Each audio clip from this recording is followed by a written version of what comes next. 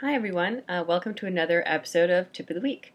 So this week I wanted to talk to you guys a little bit about the interface.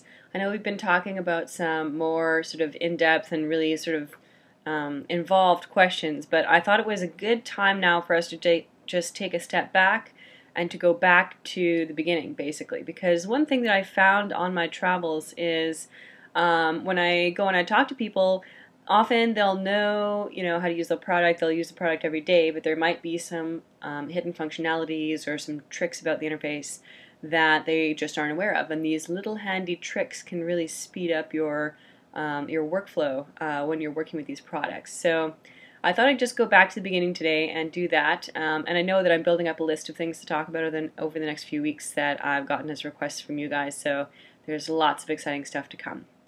So I'm going to start today with Storyboard Pro. This is the first time I've opened up Storyboard Pro on Tip of the Week, and I'd love to do more stuff on Storyboard Pro as well.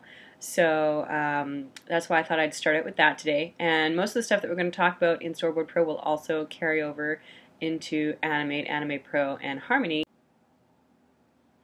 Okay, so let's get started now by looking at Storyboard Pro, and I've got my interface open here on that first workspace, which is the drawing workspace, and that's where I'm going to show you most of the stuff that I'm going to talk about today. And the first thing I want to mention with the interface is that there are a few different windows that I have open here at the moment.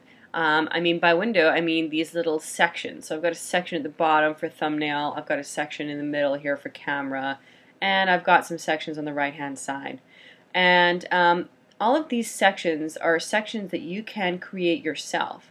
So let's say, for example, if I hit the X button, that can clear out one of those windows out of there. So I can X, X, X if I want to get rid of a window.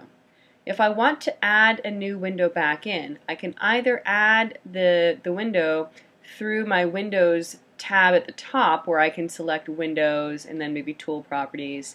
And it might add it as a floating window, but then you can always take a floating window and you can drag and drop it, and in this case I'll drag and drop it over to the right hand side, which will dock it then on that side. Just like you can dock something in your interface, you can also pull it out. So let's say if I have my Tool Properties window here and I'd like it to be its own window again, I can drag the tab, and if I drag it until it's kind of just a square, that's going to make it a floating window. I can drag it to the bottom if I want things to go like on top of each other. I can drag it to the side. This is something that's really nice about this interface, is this ability to put things basically wherever you want them to be. And I really suggest that when you're getting started with any of our products, that you get your workspace set up in a way that you're comfortable with. And one of the things that has been a response on the Storyboard Pro front is with the advent now of having the new brush tool properties that are sort of the same as what you see in Animate, Line, and Harmony. What happens is you have a color tab and you have a tool properties tab, and these two tabs are separate, and it's a little bit maybe, let's say, annoying to try and adjust those things separately. So one of the things that you can do though is you can take either your tool properties or your color and you can just drag it below, and then this way now you can see both the color window and the tool properties window at the same time. And if you do want to go back to the old way, you can also, instead of the color tab, you can choose your brush presets tab, and the brush presets looks a lot more similar to what you would have seen before. So if you've got your brush preset tab at the top here, when you click on one of these, it's going to select that brush preset, which saves all of the tool properties, your minimum size, your maximum size, all of those things, and it also saves the color with it. And then you can have your minimum or you can have your tool properties down here, so you can adjust your minimum maximum size if you need to on the fly. But you have this window at the top that you can click on, which makes it easy to select those brushes right there.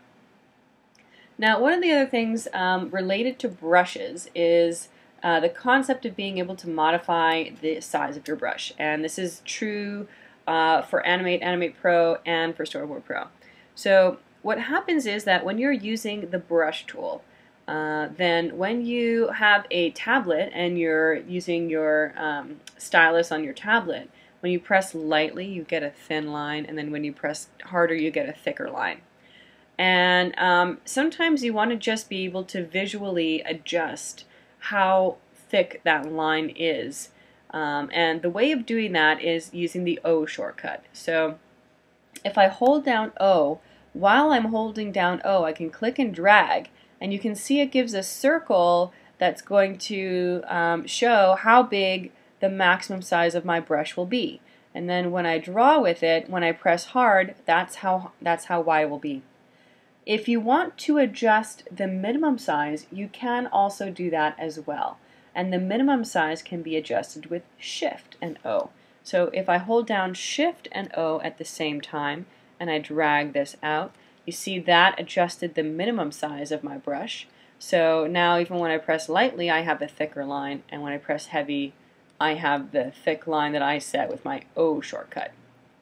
So, I mean, this is extremely handy. I make use of the O shortcut all the time. I try to set up my brushes so that I have, a rough sizing for the brushes that I want to use, but I use the O shortcut all the time when I'm trying to draw and trying to get things the right size.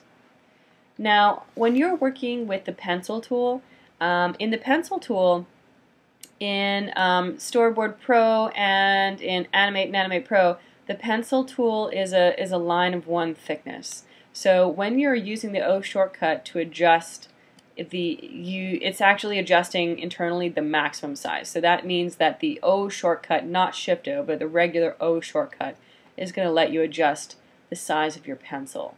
When you're working with Storyboard Pro 3D or with Harmony, those products have the thick and thin pencil line, the new True Pencil. So in that case, you still have your minimum and maximum size that you can adjust with the O and the Shift O keys, just like you can with the brush tool. So let's return to the brush tool for a moment because there's some other little tips and tricks here about the brush tool that I want to share with you. So far we've talked about the brush size. What about when you want to draw straight lines? I know you guys probably know that you can use the straight line tool, your line tool. And you can also hold down Shift if you want to move that line tool around in increments. So if you want to get a really nice straight line, you can hold down Shift. You might also want to turn on your snapping, and then you could snap down so you can get almost a perfect rectangle there. And then if you need to adjust that one contour point there, looks like I got rid of my contour editor on my toolbar here. I don't know why I did that. Crazy. Okay, let's put it back up at the top. By the way, when I'm working in Storyboard Pro here, I have enabled the flat toolbar because I like to be able to customize my toolbar in Storyboard Pro. So if you want to customize your toolbar, you can do that, but you just need to make sure that you set it to be a flat toolbar. And that is something that is going to be in, here we go, in Global UI. So if you select Global UI, then there's that flat toolbar and requires relaunch. So that means that when you check this checkbox, you've got to check it, and then you also have to close and reopen the application. And then it's going to just take all of your tools, any tools that were nested. So any tools that when you have a little triangle at the bottom, they will now all just be back at the top. But what this means is that you can right-click there and do your customize, and you can select exactly which tools you want showing. So I find that pretty handy. Particularly on the Storyboard Pro. I don't use it so much in Harmony, but it's just a personal preference kind of a thing. So now that I have my contour editor there, I can just select this point, and even with your contour editor, you can nudge things with your arrow keys, and you can nudge things in larger increments by holding down Shift while you're using the arrow keys. So, if you wanted to get a perfect box, that's another way of doing it, is just by using your line tool. Now, I wanted to return to the concept, though, of using the brush tool to draw a straight line. If you are using the brush tool and you hold down the Shift key, that will draw a straight line with the brush. If you hold down Shift plus Alt, it will draw a straight line in increments. Now, if you do this, though, I just want to point out that there is a slight difference between using the brush tool to draw a straight line and using the line tool. When you use the line tool, it's a pencil line that has a thickness that you can adjust after you've drawn it with your tool properties. Now, this is not going to be the case when you draw a line with your brush tool, because when you draw a line with your brush tool, it's drawing a brush style line, meaning that the contour points are available on the outside of your line. But the thing that is nice about using the brush tool to draw lines is that you have the ability to enable a texture on it. So if you did want to use, if you are comfortable or familiar using the texture brushes, if you're using the texture brushes and you need to get a straight line, then pretty much the only way of doing that in Storyboard Pro is to draw that line with your brush tool, and then that's how you can get a straight line out of it.